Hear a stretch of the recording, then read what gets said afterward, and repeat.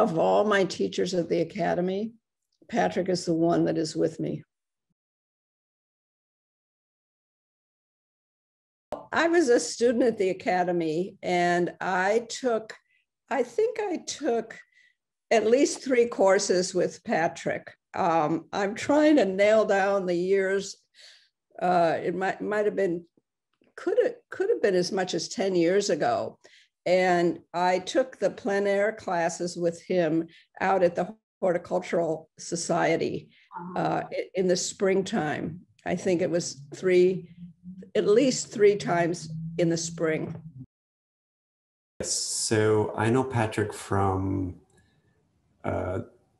working in continuing education at the Pennsylvania Academy of the Fine Arts in Philadelphia. So I was hired there in 1999 as the associate by Neil DeSabato. He was the director. So when I started, it was just a few years after, and he, had all these great teachers there. So that's where I met Patrick. A family lived in the house 2 houses down, and the couple grew up and grew to be old, and then one died, and the other one, the children put in a nursing home because she wasn't able to care for herself anymore. Oh. And the house was going to be sold as is, and I had been in it, and I loved the 3rd floor.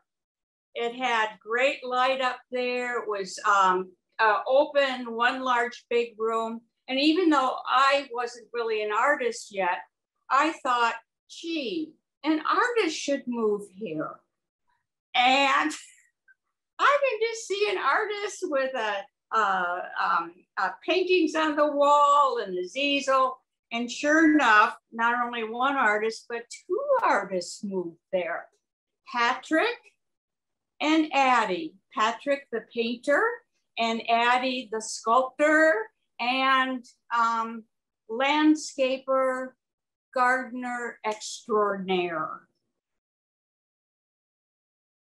My name is Alan Lankin. I was a student of Patrick Arnold's in the mid to late 90s or so forth. I first met him in an urban landscape painting class that he taught at the Pennsylvania Academy of Fine Arts. My name is Ted Hennessy.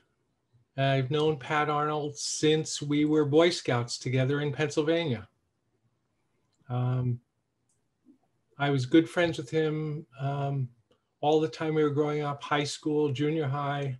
And I saw him, on a regular basis. After that, we never lived in the same city really, but when I was visiting my relatives in Pennsylvania, I would always go visit him as well.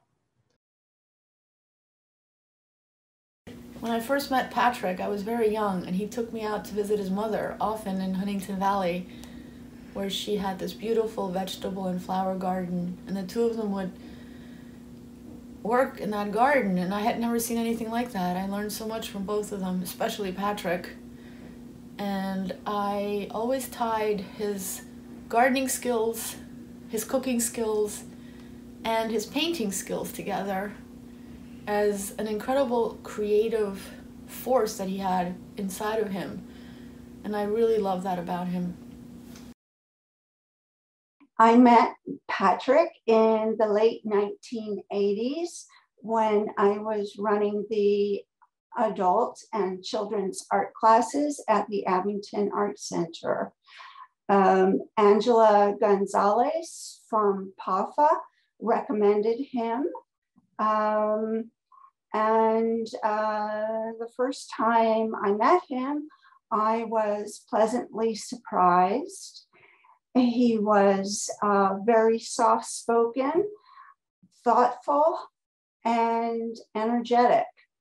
And I liked him immediately and hired him on the spot. And I admired the spiritual side of Patrick, his love of nature, his belief in the here and now, his belief in trust, that things will work out. But again, it wasn't spiritual in any rigid sense. He just had a sense about him of what was right and what was wrong and the right way to do things. You know, he's attracted to Eastern religions, but he never adopted one as a, you know, the way he lived his life. He just picked up the pieces that he liked and worked it on that way. And one of the most important things is probably that he gave me a way to see things with an artist's point of view. He described light, or the way things looked from a certain perspective as we walked around, and he would just show me things, and he'd like the light in a certain way and different. And when he taught, he wasn't trying to make people paint like him. He was trying to find out what they were interested in, or what kind of painter they were trying to be, and help them along.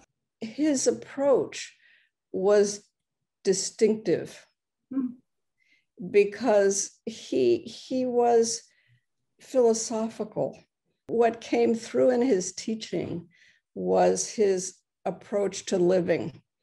And I felt that in that environment, outside in the woods and in the trees, he had a very strong ethic about the landscape. I'll think of Patrick and I'll think, don't stop this. Keep it going, and keep, you know, don't start a new sheet. Stay on it and be in it. Patrick, for me, has endured in the way that when I sit down to draw, he's beside me. Of all my teachers at the Academy, Patrick is the one that is with me. And, you know, I still meet people today who they took his class back then, and they always say, like, what a amazing experience they had with him, like how good a teacher he was, you know, all these years later. So I think the thing that I loved about Patrick was he taught me how to look at the scene and work my way into it. And having him sit next to me and look at what I was looking at and teach me how to work my way into the scene. What I really like is this largest drawing I have of his. That's a pencil drawing, and it's just of some bushes along a road that you can just see how he developed the scene through these pencil marks, and how his marks changed as he got into this more and more deeply. And it's not a finished painting. It was just probably something that of an afternoon he did. And it epitomizes for me the teaching that he did for me. Then I talked to Patrick after, and he'd say, oh yeah, the model didn't show up, but it's okay.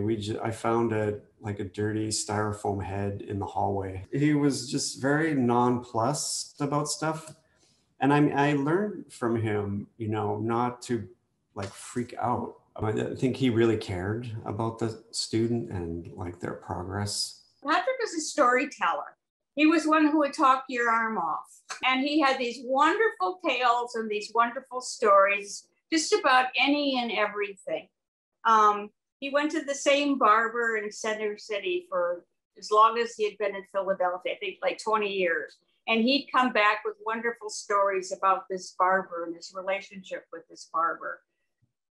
He had such a visual acuity to seeing color in the landscape and in the forest and in the houses across the Manayunk Bridge, and this great ability to translate that onto his canvas or his paper. He wasn't afraid of color, yet in some sense he was a shy, introverted man. He didn't like large groups. He was better like one-on-one. So I love that combination of him, this, yin yang, very colorful and boastful almost in his paintings, large, big, and quite a voice for this man.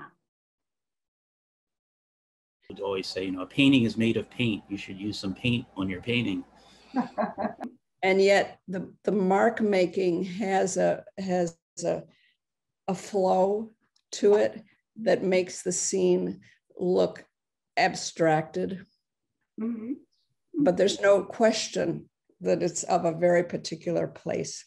And Patrick taught me use of different kinds of tools. I think the tools he used most in the later parts of his painting career were his fingers, especially with landscape, and his delicate mixing of colors and placing of paint on his canvas or paper with his fingers was very enlivening in a sense, and very permission giving.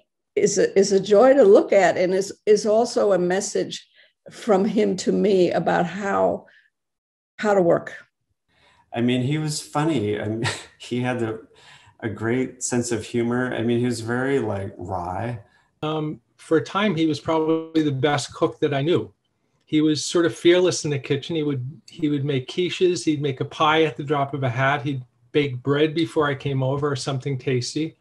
He drove a motorcycle. He sometimes looked a little scruffy, but he was never dirty. Just didn't follow their standards. I'm sad that what happened to Patrick. Oh yeah, it's a tragedy. It's